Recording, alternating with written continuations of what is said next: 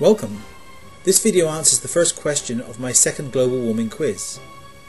Links to the first quiz are listed in the description section below. Question 1 deals with the oft-quoted argument that all the planets in the solar system are warming, so global warming is being caused by the Sun. I will be addressing the other planets in future quiz questions, but for the moment let's take a look at Mercury and see if it is warming. Here is question 1 as I originally formulated it.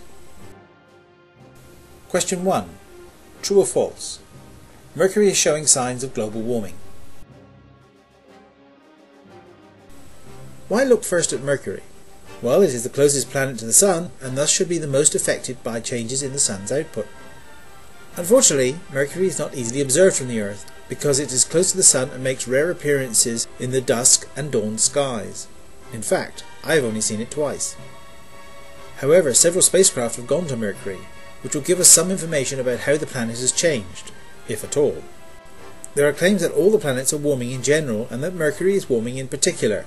For example, because we can look at all the planets and the Sun and see changes just like we see on Earth, and I'm going to show you a little bit of that. Mercury has grown a magnetic field when Messenger went by in 2008 that was not seen in the 70s with Mariner 10. That's a big change in Mercury. That video by David Wilcock was the only source I found that gave a specific reason why all these people think Mercury is warming. So let's examine Wilcock's claim and see whether it holds water. He says that the Messenger spacecraft has detected a magnetic field on Mercury that was not there when Mariner 10 flew by in 1974. Messenger did indeed observe a magnetic field on Mercury, but Mariner 10 is credited with discovering Mercury's magnetic field, so it is nothing new. Even if Mercury had developed a brand new magnetic field in the 35 years between the two space missions, why would that have anything to do with global warming?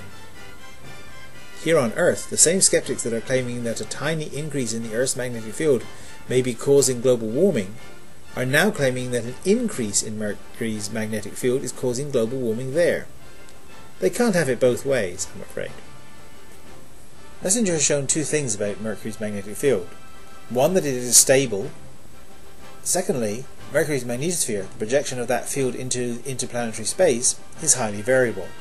Is that what is confusing David? Perhaps. But even that is a well-known phenomenon.